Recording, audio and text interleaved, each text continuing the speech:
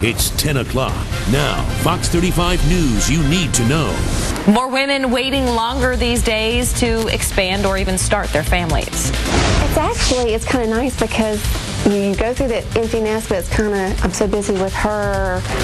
Coming up after the break, we'll talk to some local women who gave birth in their 40s, find out how waiting to have kids worked for them. Glenn. New tonight at 10, having children later on in life. According to the National Center for Health Statistics, birth rates for women over the age of 40 have hit their highest point since 1967, and many mature mothers say it's keeping them young. Here's Fox 35's Kimberly Wiggins. Keeping up with toddlers like Brooke at Kindermusik in Orlando takes a lot, especially for moms like Sonia Ratcliffe. Well, obviously, I don't have as much energy and don't bend like I did in my 20s. Ratcliffe is 46 with 2 adult daughters. It's kind of nice because you go through that empty nest, but it's kind of, I'm so busy with her. She's just one of many mature mamas trading quality time with a husband for bubble time with a toddler. I'm noticing maybe some more older moms in the last bunch of years. She had Brooke 3 years ago after she remarried.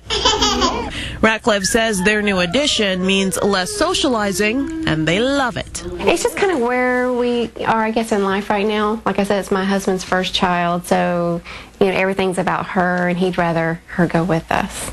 Ratcliffe is in good company. The 2008 birth study revealed the highest birth rate since 1967 for women 40 to 44. A University of Virginia economist reveals a possible green reason behind the trend. The study claims every year a woman delays motherhood. She makes 9% more. So a decade delay could double her income, helping buy all of those diapers, bottles, and childcare. I talked to the other moms. Lots of them are my age. 42-year-old Amelia Lyons gave birth to Mark in July. Do you hear that? Do you hear that noise? The UCF professor had her first child, Leo, 6 years ago.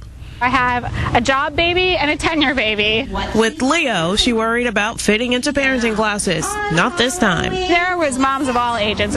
Was really seeing, moms in their 20s to moms like me in their 40s, all kind of having the same anxieties.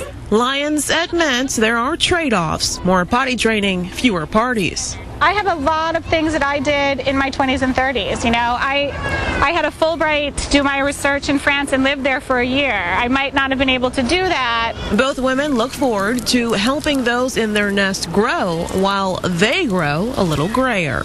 You either have those years early or you have them later. But, I will have years later. I'm going to stay in shape and I'm going to be traveling when I'm in my 60s and 70s, so I'm not worried. If I keep myself in shape, then maybe people won't know.